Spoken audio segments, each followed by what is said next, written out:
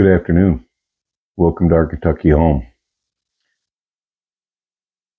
So, as I posted in the unboxing video, my wife bought me a new Centerpoint amped 425 crossbow, and it came with 3 bolts. Actually, I believe with the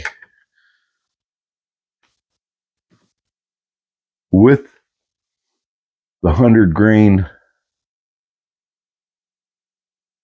field point in it, it weighs 399.8 grains, so 400 grains. This particular Centerpoint carbon arrow.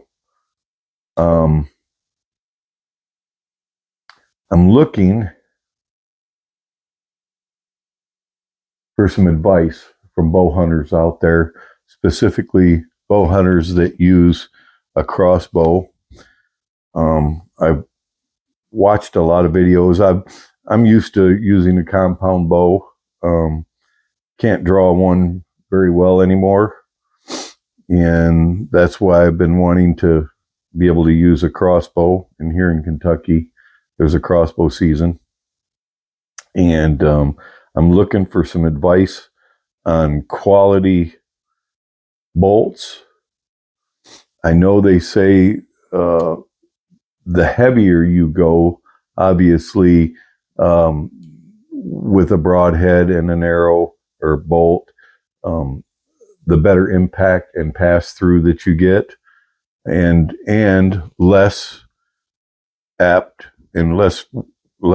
to break limbs and wear and tear on the limbs of these things. You tend to see a lot of people talk about limbs breaking, that sort of stuff, and they say it's because you're shooting too light of arrows most of the time, from everything I've read.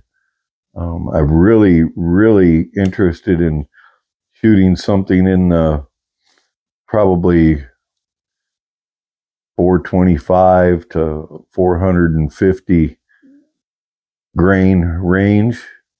They say it quiets the bow down even a little bit more when you shoot it, and it's easier on the parts of the bow, the limbs, cams, that sort of stuff. There's a lot of companies out there, Muzzy, G5,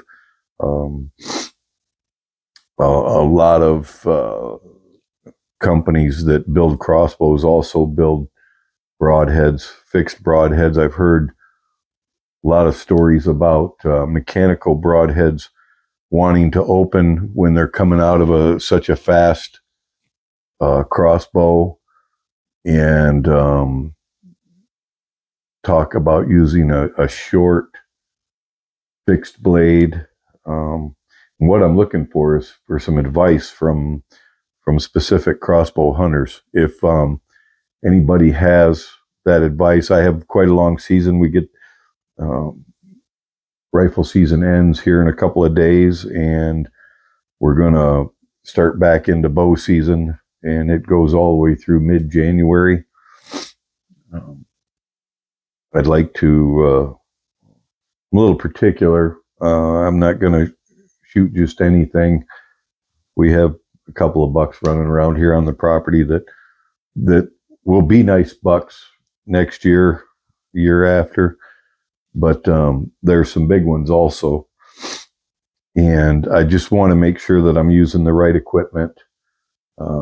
I haven't even fired this thing yet. I'm planning on starting to practice with it actually probably tomorrow or the next day. But I need to get some heavier field tips, some practice tips, and get some more bolts. If anybody could leave me comments, information below, that would be fantastic. Just wanted to do a short video on that and try to generate some information. I know there's a lot out there, and I've watched tons and tons of videos, but I'd like to hear it firsthand from some hunters that that are getting good quality, humane kills, if you would. Had another subscriber ask me off of this subject regarding shooting 22s out of a AR platform, a regular AR, and I was going to talk real quick about that. I've had a little bit of experience with it. There's companies out there, and you can't say names and that sort of stuff like that online promoting somebody, but there's companies out there that sell specific 22 long rifle bolt carrier groups and magazines. And when you look at those bolt carrier groups, they're kind of strange looking. They look like a kind of a standard bolt carrier group, and then they look like they have a 5.56 or 223 cartridge on the end of it that's made onto it.